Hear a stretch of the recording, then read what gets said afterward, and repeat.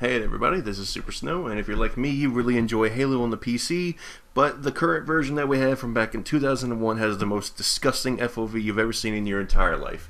And any videos or any kind of news talking about how to update this is all from like 2014. It's not very helpful. So what I did is I went to the wiki and I found something here called... That's not the right wiki. It's called Halo Anti-Cheat 2.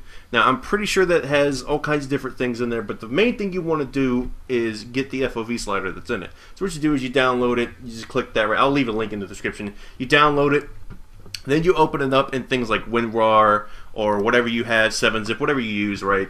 And then you want to go find your Halo, you want to find the file location. Once you're in there, you're going to go to the controls, and then you're going to drag and drop the loader. I've already got it in there, so it's all ready to go. It's simple, very easy. Again, I haven't seen anybody else really show how to do this. So once you're done with that, we're going to go in-game, and I'm going to show you guys what it looks like. Okay, after you install it, you're going to want to launch Halo. Don't do this while you're in-game. It'll make it crash. But anyways, once you're in-game, you're going to want to hit F6.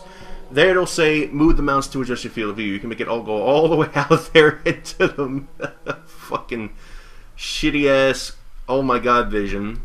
What I usually do, I set mine to 120. You can set it to whatever you want, 90, 75, whatever. I feel 120 is usually what I go for. Anyways, once you find it, you know, what you want to do, you're going to set it with F6 again.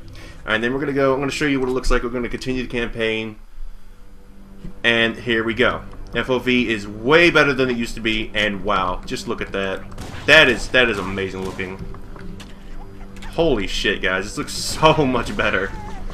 And there you go. That's basically how you do it. Oh my god, that assault rifle looks great. Everything. Although it hasn't really aged that well. But either way, that's how you change the FOV. We're going to beat the shit out of this elite.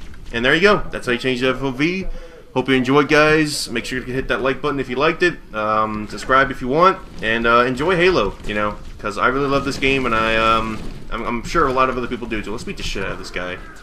Alright, later. Have a nice day, guys.